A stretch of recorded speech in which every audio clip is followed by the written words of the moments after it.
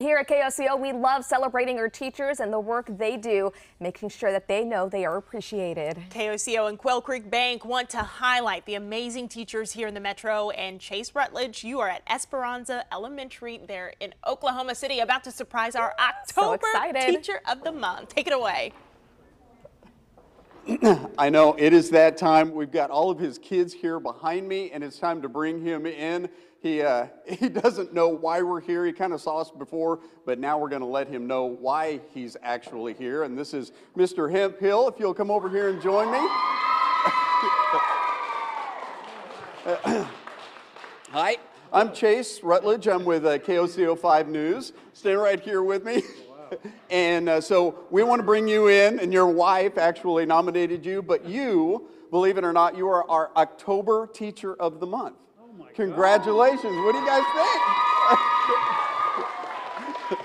So your wife did, come over here and let's get you both in the shot here. Your wife did nominate you, and she said some really, really nice things about you. But one of the things she said that you really love your students. Tell us a little bit about your work ethic here at the school. Oh my gosh, well, well, we try to have fun. We try to stick to the rules. We try to be safe, be responsible, be safe, like every day, todos los días. So we're trying to really instill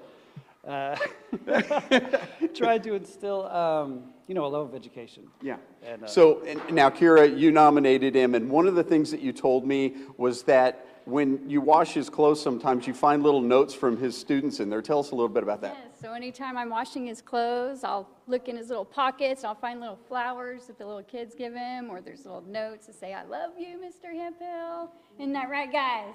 Yes. And also check out his wrist. They make him bracelets. Thank you guys for the bracelets. Oh, and he loves wearing them.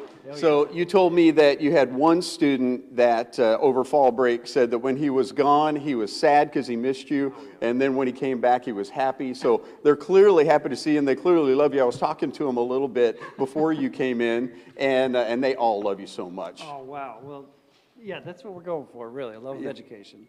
Well, that's good. So we also know that you probably spend a little bit of your own money to help around the school. We want to help you out with that, and we also want to help you out with a little bit of money. We have Erin from Quail Creek Bank. Thank you very much. Thank you. She has a check for you for $1,000 for you to use on Donors Choose for anything that you have here at the school. Wow. Well, today's Dippin' Dots Day. Could we... use it for what you want. What do you think you could use this money for? Oh my gosh, books, paper, crayons, pencils. I'll probably ask them to go shopping through a book or something, see if we can pick something out for the room. Yeah. Well, that's a great idea. You could probably help him out a little bit too, can't you? That's good. That's good. Well, congratulations. I mean, they appreciate you. We appreciate you. And I know what Quail Creek Bank does. Make sure that if you do have a teacher that you want to nominate so we can surprise them like we did Mr. Hemphill, go to our website, nominate them, and we'll do that next month. This is always exciting. Wow. Congratulations. Thank you so much. Thank you very much. I really appreciate it. Thank you.